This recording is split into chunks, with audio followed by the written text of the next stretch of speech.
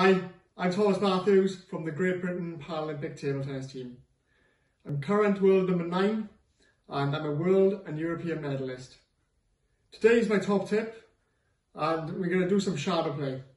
So first of all, we're going to just start with some backhands, shadowing the ball, visualising if there was a ball there. You don't have to do it near a table, you can do it in the mirror and keep moving. Just keep moving that bat around, visualise the ball and keep yourself moving and being active. If you can move your feet, do this. If not, do it stationary. So that's the backhand. We're going to now move on to the forehand.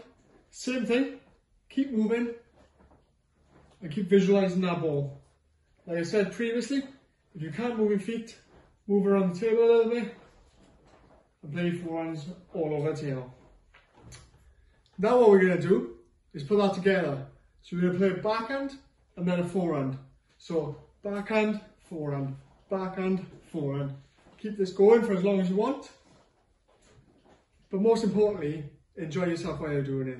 Like I said, you don't need a table, you can do this in front of a mirror or anywhere.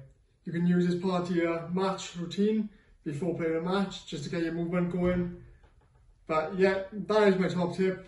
Enjoy yourself, stay safe, and I'll see you soon. Thank you very much.